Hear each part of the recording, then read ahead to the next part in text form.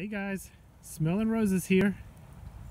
We are currently in Sandbridge, Virginia, just south of Virginia Beach, and this is the Little Island City Park, a Virginia Beach municipal park.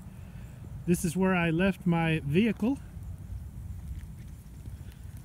I have to walk down this road 1 mile to the entrance to the Back Bay National Wildlife Refuge.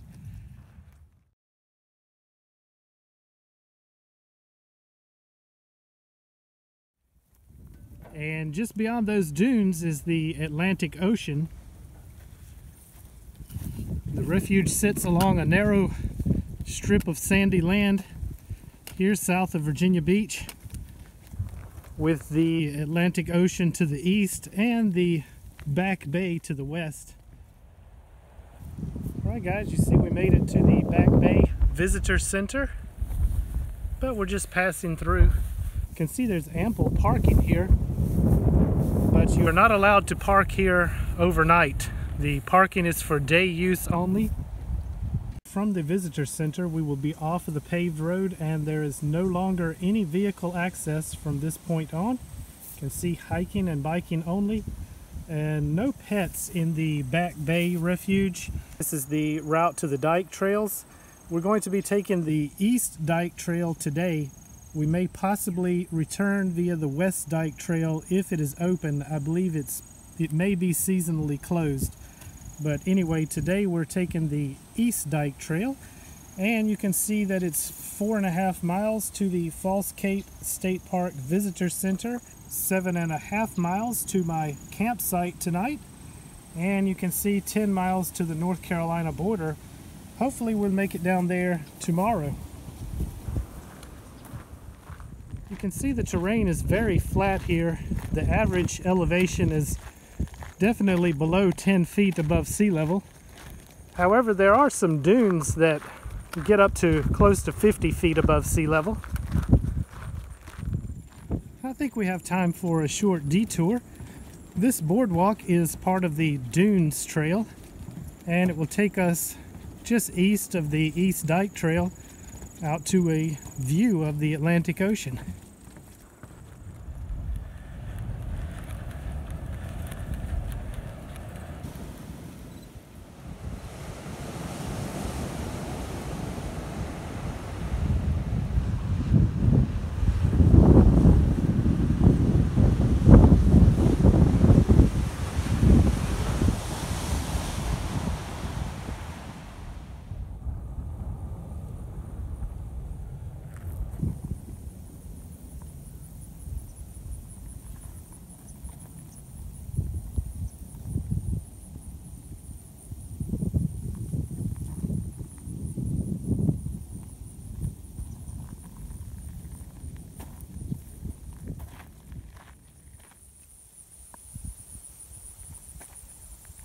Okay guys, so we will now be leaving the Back Bay Refuge, and we have arrived to False Cape State Park, a state natural area preserve.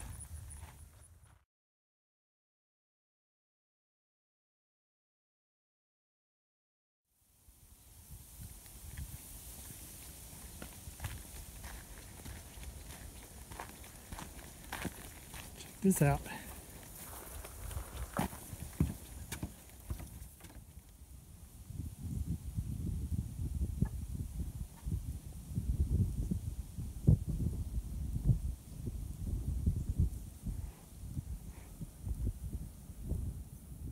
From here, it's just under a mile to the visitor center of the state park, and we're going to stop there and check in for the camping. I already have a campsite reserved. You must reserve in advance if you want to camp here. The visitor center is the only source for drinking water anywhere in the park. So I'm going to fill up a collapsible container there and hopefully carry enough water to last me at least through the day and night tomorrow, because my campsite is over 2 miles from the water source, and I don't want to be spending a lot of time hiking back and forth just to get water.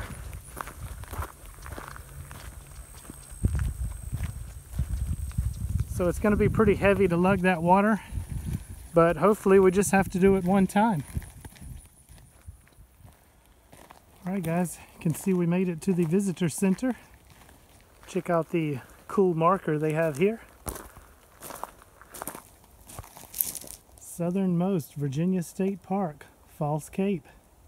1,146 miles to Key West. Alright guys, so we are leaving the visitor center. Took a break there and had snack for lunch.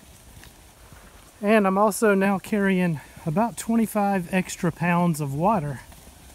So the next couple of miles are going to be pretty tough, but it's going to really save us in the long run. So from here it's about 2.3 miles to camp.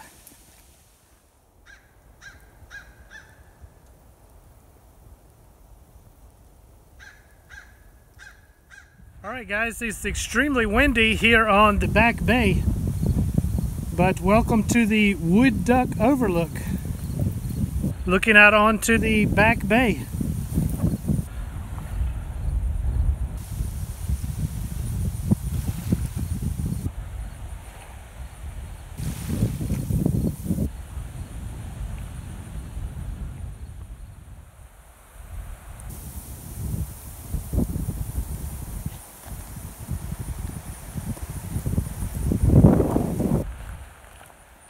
Alright guys, so we have left the Sand Ridge Trail and we're now on the Falls Cape Landing Trail, and I'm happy to report that that means we're only about a quarter of a mile from camp.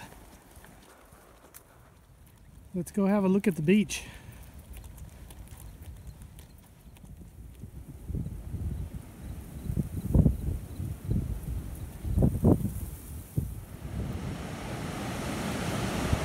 Pretty awesome, guys. I have a completely undeveloped wilderness area right on the beach, and at least for now we have it all to ourselves.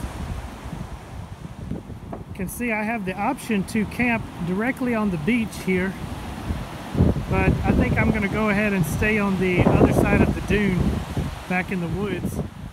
Alright guys, home sweet home for the next couple of days. Let me give you a little tour around camp. You can see my tent is all set up, and I've already set up all my sleep system inside and have most of my gear stowed away. Got these cool trees right here in camp. Nice picnic table. You can see there's another unoccupied campsite just over there. And right through the trees, I don't know if you can tell, but there's a privy right over there and an additional unoccupied campsite behind it. I was told that I would not need to worry about bears here in the park, but you can see the raccoon rack, as they call it. Hang my food bag there on the raccoon rack, keep it away from squirrels and raccoons. There's my huge water container that I lugged up here. It's about 2.5 gallons, maybe close to 3 gallons of water there.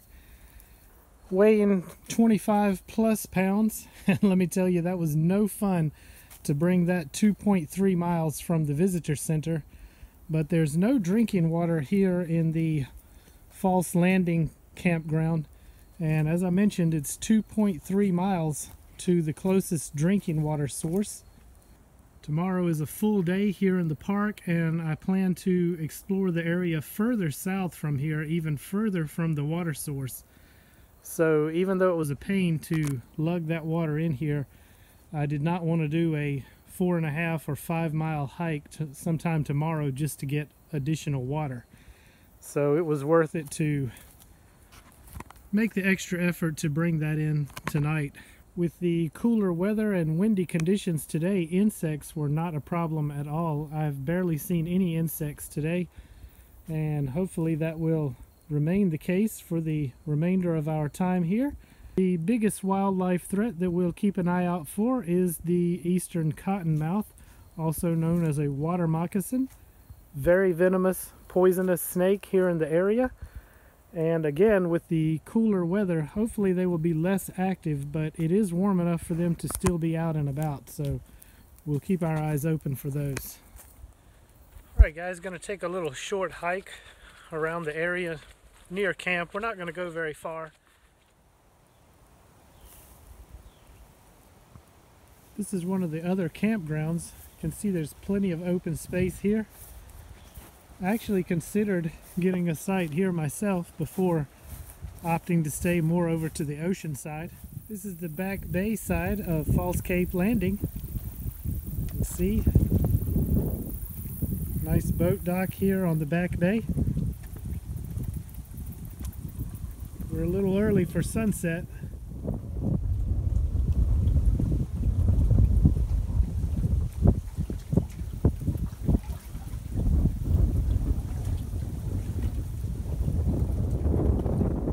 So from here we can actually take the Maple Leaf Trail so we don't have to backtrack, and we'll start making our way back to camp. This is the first trail we've taken all day that's been a real hiking trail instead of a road.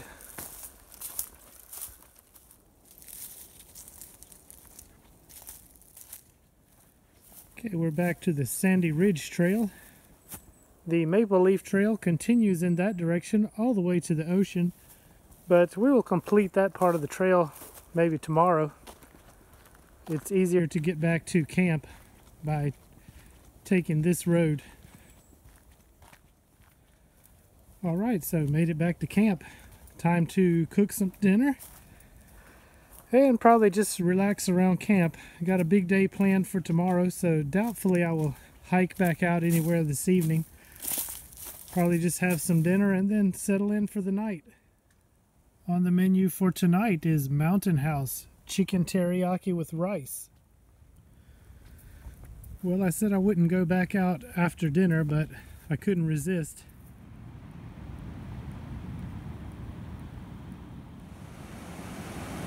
That's a pretty cool one. Nice. I forgot what these are called. I haven't seen one in a very long time. If somebody remembers the name, let me know. Oh man, check this guy out.